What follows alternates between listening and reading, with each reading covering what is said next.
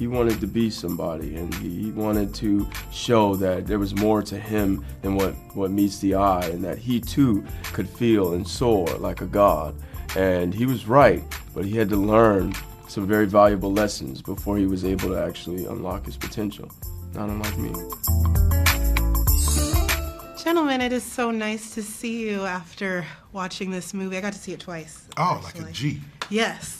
And what's funny is I didn't read much about it. I've been on maternity leave. So I was watching it and I thought, this is giving Harder They Fall. And then I started reading that you were the director, but I felt a little bit of that same uniqueness where I felt that we were being centered in stories that we've always been quite concerned with and quite affected by and often left out of, similar to the Western genre and now, you know, the stories about biblical times. Absolutely. So I wondered for both of you to be able to tackle, I think, that kind of idea and sentiment again together. Was there anything particularly different or that you maybe took from the last experience of doing that to help formulate the plan for this one?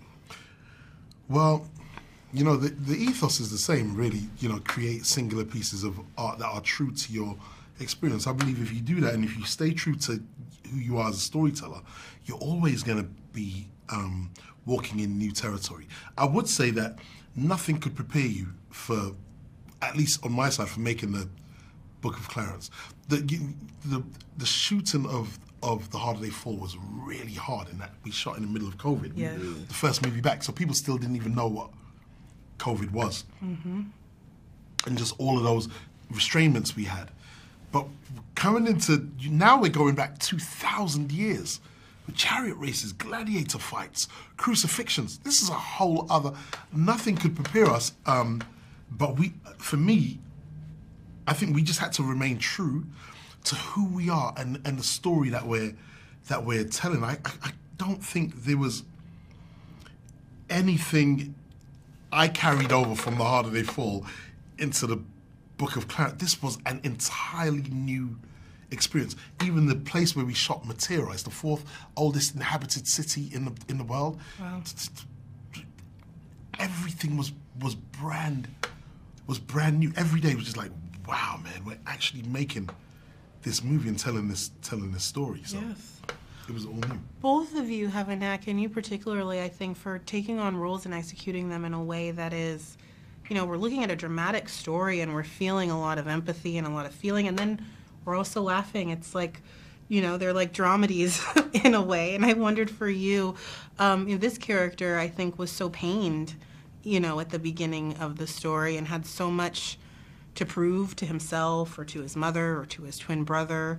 What did you kind of tap into to pull off this one character who was essentially so hurt by this other character that you were also playing?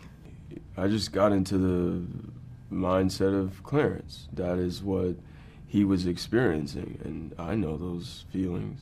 They're not foreign to me, and I figured they wouldn't be foreign to the audience as well. And I just wanted to pay homage to them in the moment, and really just allow. It became, at some point, a lot of it just really allowing some of the feelings that I had let lie dormant in my own self sort of come to the surface and be realized through Clarence. I was grateful for that because in those moments it became cathartic.